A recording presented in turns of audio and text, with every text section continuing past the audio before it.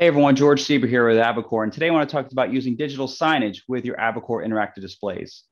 All Avocor interactive displays support standard HID drivers. So if your digital content, your digital signage content is supporting touch with maybe some different buttons here, right? I can easily scroll through those. In this example, a university campus map, the daily food menu, some sporting news and events, right? So this is certainly one way to leverage your display, maybe when it's not being actively used, or you want it to be able to support, something company news, right? And being able to scroll through that.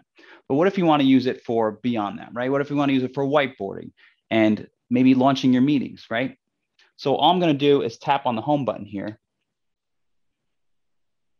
And now I've switched over to Avocor Group Share, which is a perfect application to help simplify your meeting spaces by creating a single touch environment to launch your different meetings, whether it's Google, Teams, WebEx, right? You see that integrated calendar there on the right side, or launching my favorite applications like Microsoft Whiteboard, a tool like this that really helps you start to take advantage of the supreme touch in Avocor displays.